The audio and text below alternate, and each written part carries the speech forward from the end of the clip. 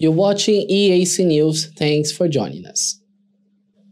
Reigning Dakar Rally champions suffered contrasting fortunes on Wednesday, with French veteran Stephane Peterhansel winning the 10th stage in the car category, while Argentine motorcycle rider Kevin Benavides suffered technical problems and retired from the rally.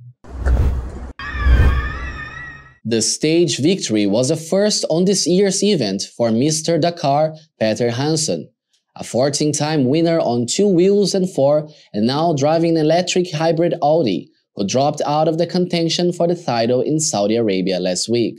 Qatar's Nasser Attiyah retained a comfortable lead with 2 stages remaining before the finish in Jeddah on Friday, although closest rival Sebastien Loeb cut the gap to 32 minutes and 40 seconds.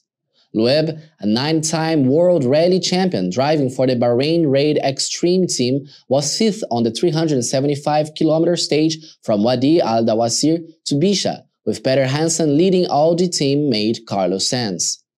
3 times Dakar winner Attiyah was 7th, 5 minutes and 50 seconds off the pace, and also collected a 5 minutes penalty for a breach of seatbelt regulations.